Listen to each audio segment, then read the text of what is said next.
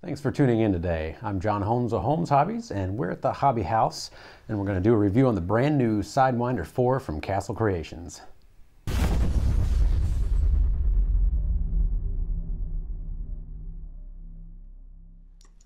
We have a new product that just got released into the market from Castle Creations, and it is the Sidewinder 4.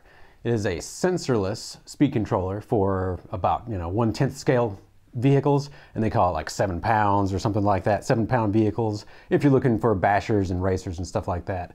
But since we're mostly interested in crawlers, you can kind of throw the 7-pound limitation out the window and assume that it's really just going to work in about any size crawler that you want.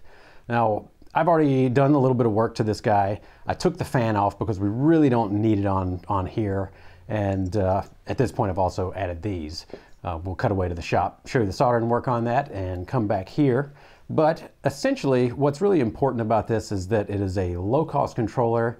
It has their newest startup and their newest hardware, so it makes it really good for sensorless crawling. And it's just generally a pretty slick design. So let's get into this a little bit. Now, the new Sidewinder 4 has been changed from the 3 in a couple of ways to reduce the cost and also increase the quality of it. Primarily, they got rid of the wires on one side, so they just have bullet connectors here, directly soldered onto the board, and that reduces their cost in that way. And then they also have gotten rid of the sticker, and they used a silk screening on the case, which is pretty sweet. It looks really good. It's not going to scratch off like it does over time. And you can see here, it's actually just a 2-piece case now. We'll try to take this apart. I actually modified the case and cut out this section so that we could do this and show you here. So it's just potted, it's waterproof, directly in this bottom case, same as a lot of their older products have been. And then pop this top on, and you have your mount for the fan that goes there. And again, I took the fan off already just because we're not going to need it. But that's a really nice thing of them to include. Now, the fan does not get power directly from the ESC, but you plug it into your receiver. So it would be assumed that it powers by 6 volts or 7.4 volts. Now, what I've done is added the XT60 plug on here. XT60 is what I prefer to use at this point. And then also added a lead here for whatever accessories we want to use. In my case, I'm going to be powering the SHV 500 servo, which runs directly off of 12 volts. And this, I should mention, is only 2S and 3S capable ESC. So as opposed to their new X series, like Mamba Max Pro, Mamba X, etc., those are all 6S compatible, so up to 25 volts. This one's only good up to 3S or 12 volts, whatever you want to call it. 6 to 8 cells nickel metal hydride, it says right here on the side, and 2 to 3 cells lipo. That's kind of nice that they put the rating right on the side, so there's no confusion. But that's that's really about all we can say about the technical aspects without actually going out and crawling it. So I think it's time to install it into a rig and go test it out. We're back at the shop here, going to do some soldering work because I put on a set of leads here, the XT60 plugs that I have been preferring, and realized that I forgot to put some power on from a servo. So we're going to fix that. First, we need to desolder the plug that's already on there, and then we will add our heat shrink on and resolder. Already got our iron preheated here. The LF3500 from Zytronic. Nice beefy one. I think it's maybe 250 watt, 350 watt. It's big. Slip our heat shrink on, then just reverse the order. Oh, actually, don't forget to put the wires through the heat shrink that you want heat shrunk, right? This is why we're having to redo it. Sometimes I forget stuff. Try not to burn yourself. That's usually the most important part of soldering, is trying not to burn yourself.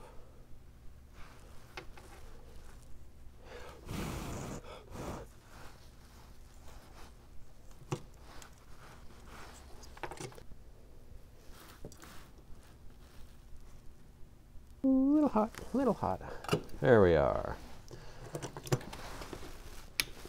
Always make sure to power down your soldering iron so you don't burn down your house. I've only had a few fires from leaving a soldering iron on. No big deal. Now we get to push this heat shrink on. Trusty old Craftsman hot air gun we got here. I've had this thing since I think about 2002. It's as old as this hat.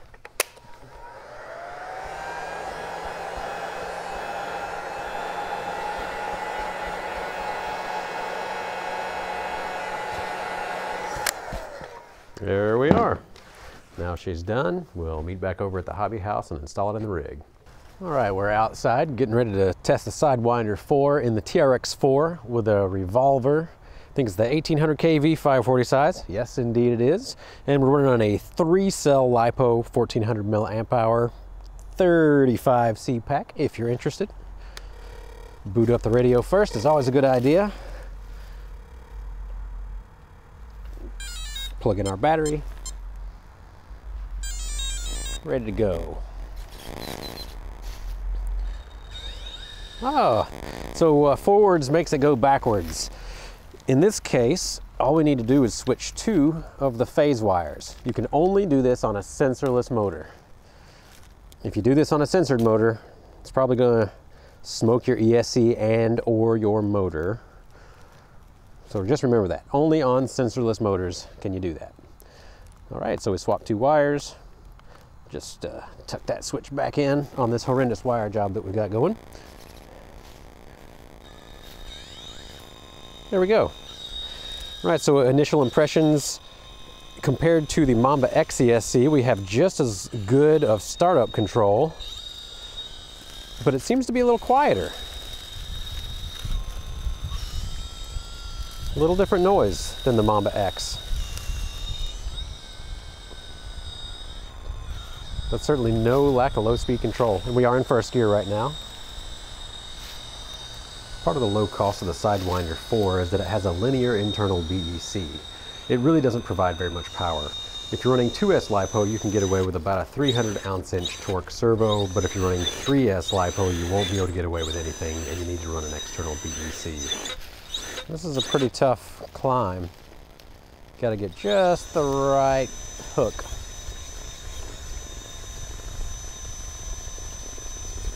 There we are. Almost.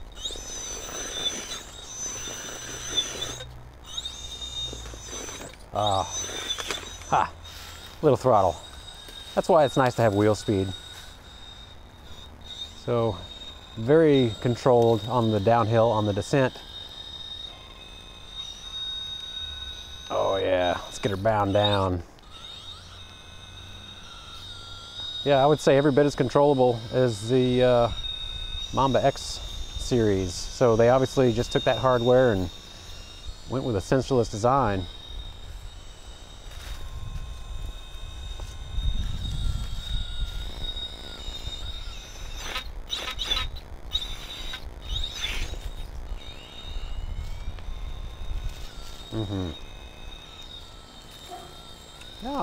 Yeah, quite controllable for sensorless.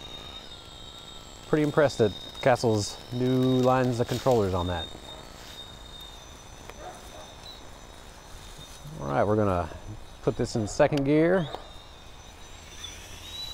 So about the same wheel speed as anything else. Maybe you can hear the high speed. Woo! Boy, she sings. She sings at high speed, wow. And a lot of that's just my motor.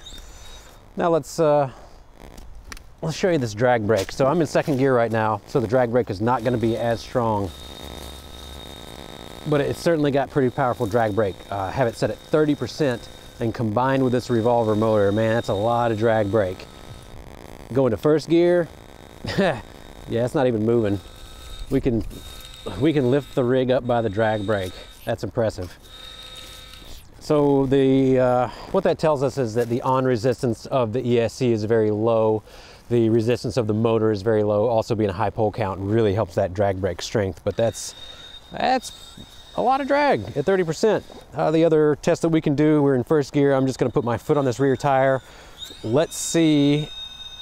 Yeah, so for sensorless, that is torque. Not a problem. color me impressed, just all around.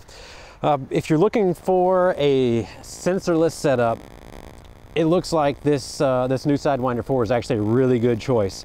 Not only does it have a lower cost than pretty much anything else out in the market that's sensorless, but it has far better low speed control than we've ever seen on a sensorless controller or just sensorless operation in general. So we're probably going to be making these into combos with our revolvers and the Sidewinder 4. Nice, you know, budget choice if you want to go for brushless. You want to be able to, say, go through water without worrying about things wearing out too fast, or if you're just looking for something a little bit lower cost, but you don't want to stay with the brush setup because of maintenance reasons, or maybe you just want more power, one way or the other.